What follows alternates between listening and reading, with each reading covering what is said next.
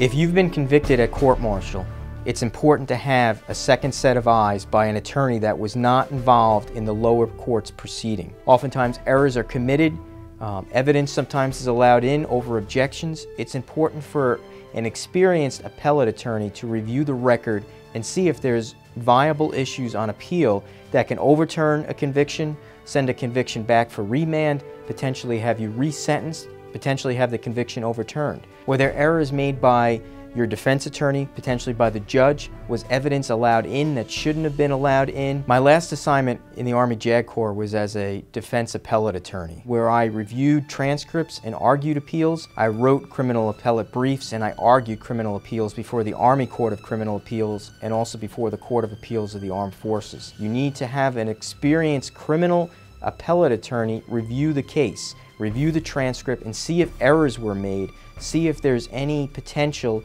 to have the case overturned. Did the government actually prove its case beyond a reasonable doubt? It's important to have an attorney spot those issues, write an appellate brief, and then argue it before an appellate court. The relief requested could be overturning your criminal appeal, could be resentencing to lower a sentence. It's very important to have an appellate attorney argue on your behalf to continue the fight. The fight is not over after you're convicted. You need to continue the appellate battle.